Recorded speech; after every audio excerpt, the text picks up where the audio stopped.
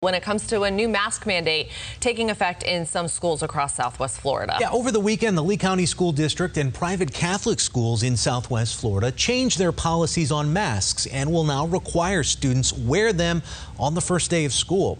Right now, we want to take you live to Bishop Verot High School. This is where a group of parents planned a boycott of the mask mandate and said they would send their kids into the school without a mask this morning for the first day. That's where Jessica Alpern is live to tell us about everything that happened. Jessica.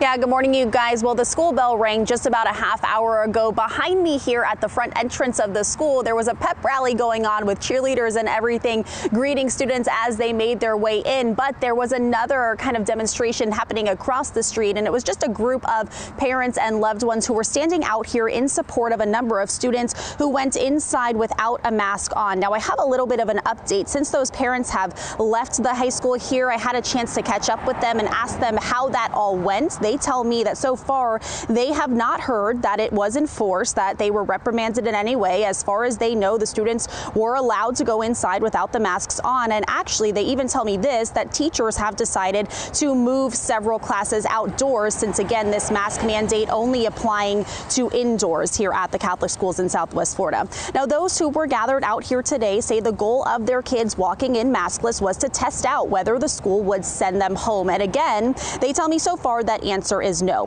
Masks are being temporarily required at Catholic schools in counties with a positivity rate of 10% or greater. Last week, the positivity rate in Lee County was 20.8%. But despite the numbers, I spoke with one man who was out here earlier. He wanted to support his twin granddaughters who were part of the protest and who don't want to be masked up their senior year.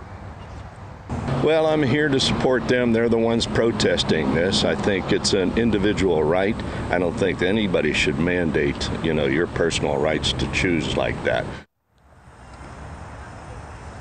That argument over parental rights is what led Bishop Frank J. DeWayne to issue a new statement saying the optional mask policy needed to be adjusted due to the severity of the Delta variant. He goes on to remind that this measure is temporary and even talked about how online school is still an option if you're unhappy with it, and also adding that when the positivity rate falls below 10%, masks will be optional again. So back out here live, I just want to give you kind of a consensus of what we saw. So earlier, as students were making their way in, we saw just a handful were wearing masks. Several were not wearing the masks, but keep in mind they're required once you make your way inside. So we can't say for sure what the makeup looks like indoors, but from that group of parents, just over 24 or so who were out here, they were among the ones who had students making their way in, kind of boycotting that mask mandate, not wearing a mask, and they say so far they haven't been reprimanded for leaving that mask off. Reporting live in Fort Myers, Jessica Alpern, Fox 4.